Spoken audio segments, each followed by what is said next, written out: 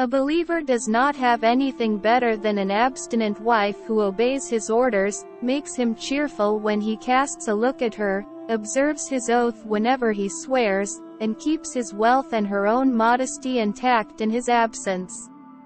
In this regard, the Holy Prophet Muhammad, peace be upon him, said, "Whoever possesses 4 things, will enjoy the good of both worlds: a tongue by which to remember God, a heart by which to express gratitude to Him, a body to be tolerant enough against sufferings, and a wife not to be disloyal to one's wealth and chastity."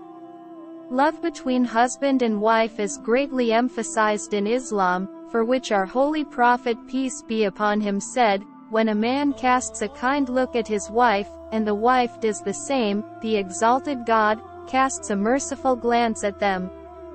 If a man quenches his wife's thirst, he is rewarded for it." Kindly subscribe and follow for more videos about Islamic teachings and practices. I appreciate if you share the videos with your loved ones.